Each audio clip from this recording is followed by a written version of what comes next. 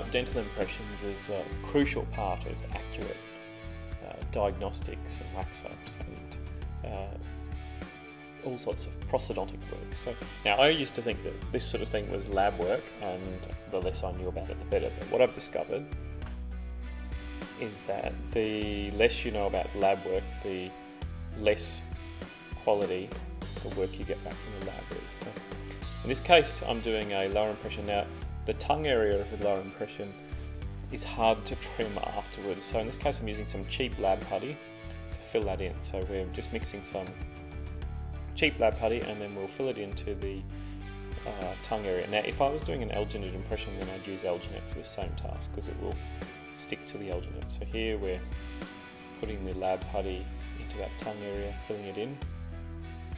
Because lab putty is very cheap, doesn't cost much to do this, and that just saves us having to trim that whole area once the model is poured. Now I use a type of silicone that's quite good at getting bubbles, so it obviously has quite a lot of surface tension.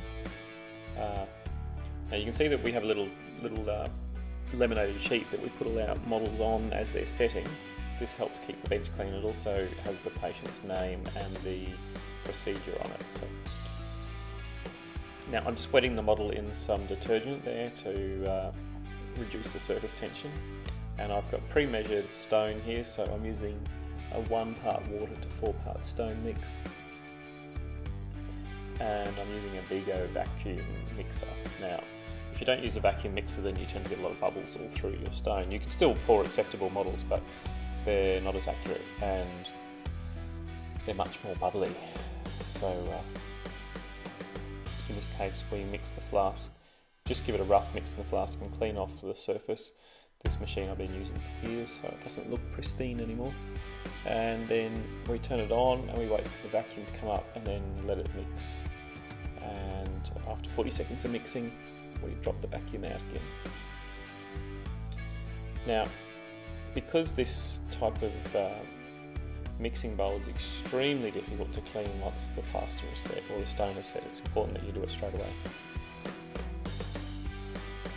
I'm using a vibrating pad. I got this vibrating thing on, I'm not sure where it came from actually. And now I've got the impression with some wetter or some detergent, and at this stage I'm just going to put the stone in very quickly. It will get bubbles for sure while I'm doing this, but I'm just going to very quickly run it around. Now we have about a minute and a half before the stone starts to go a bit thick, so we don't have to rush. And I'm just running that stone from one side of the impression to the other. Now you can already see there's bubbles everywhere, so if I was to just fill this up, I'd have bubbles in all sorts of crucial places. So now I'm going to vibrate all that stone back out of the model, and we're going to get left with a very thin amount of stone, and it's easy to see any bubbles in the area, so we can just continue to vibrate until those bubbles are gone. We can even get a little plaster knife and poke any areas where where we can see a bubble, so we can actually poke the bubbles with the plaster knife. Now this process we repeat until we're certain that we have no bubbles. So I've put some more in, vibrated in and out again, and look, there's still a couple tiny bubbles, so we'll repeat the process until we're sure there's none. So putting stone in, vibrating it out, poking any of the bubble areas with the wax knife. Now I found another method is to just get very tiny amounts of stone on the wax knife and just fill each cusp very, very slowly. But anyway, that's another method for another day. So I'm now certain that I've got rid of all of the bubbles. So I'm going to just start to slowly fill the impression up while it's vibrating on that vibrating pad. So I'm just starting at the front, and I'm just starting in one area and letting the stone slowly flow around the impression, using very small amounts at a time. Yeah, it's like now one of the things that will most commonly give you problems with impressions is if you turn them over too quickly. So once you've filled the impression, you've actually got to let it set quite firmly before you turn it over and put it on its base.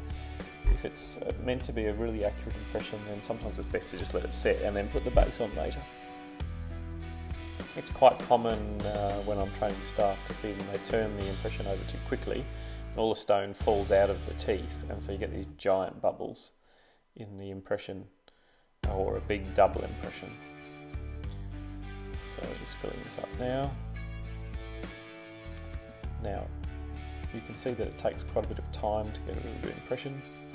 And also a really good, you also notice I'm using silicon, so a lot of my diagnostic models I use silicon, not alginate, because alginate is just not accurate enough. And I also don't like all the drags and bubbles that you get when you use alginate. I prefer to use silicon. Obviously in some countries it's probably not economic to use silicon for a diagnostic impression, but if you can use it, you'll get much more accurate. Now, like any sort of stonework, if you can clean up as much as you can at the time, then there's less clean up to do later when it's all gone hard. So in this case I'm forming the pad that I'm going to put it on, and notice that I just slide it off the spatula. If you try and play with, because it's thixotropic, if you try and play with the stone too much, it will slump. Now here I'm just tidying up the edges. I can use a model trimmer, so there's no real need to do this, but I like to tidy the impression up. I just slide the knife through. If you try and play with it too much, because it's thixotropic, it tends to slump. So it's better to just chop through it and slide it off like so.